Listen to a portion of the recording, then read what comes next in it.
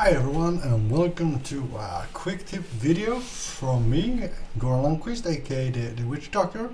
And today, or actually last week, I found something pretty cool that I know that everyone, or almost everyone at least, really want, and it has been there for quite a while, I guess, but I haven't actually seen it myself.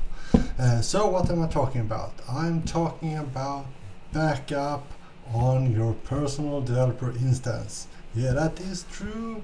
It's happening, and you might not have noticed it, but you can actually, if you forget doing stuff and after your 10 days your instance being removed, you can actually ask for a new instance and let that one be restored from the backup. So how does it work? You probably just go to the developer site, you log in. Then you will have this nice little button. Let me see here. If I scroll up so I'm not in the way. Request instance. If I click on this one, oops, you normally would see this one. And I haven't actually noticed that you have a restore instance as well.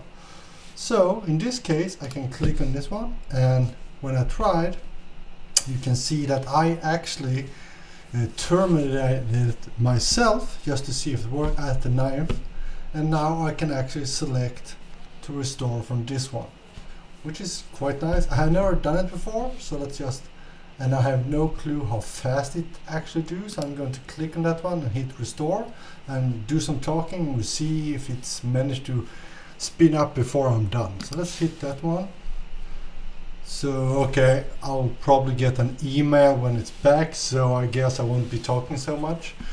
What is happening that when the instance is being terminated, there is actually in the background taking a backup before it's being terminated.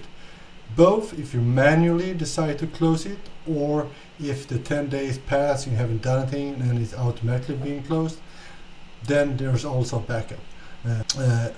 And just a side note as well, there might be times when the backup function doesn't work, and if it doesn't, it's gone.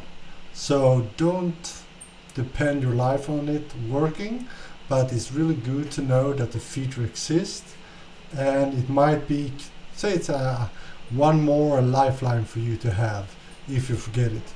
My guess is normally it will work, but of course backup is backup.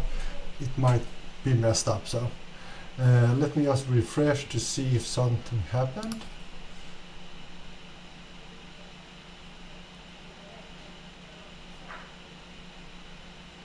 No, still waiting. So that was my quick tip for today. On your PDIs you can actually have backups now and restore information from it. The backup is taken when the instance is being terminated, either manually or by yourself. And just remember, if the backup doesn't work, ServiceNow can't do so much about it. It's just a nice feature for you to have, and hopefully it will always work, but don't depend on it for your life. Good, see you around.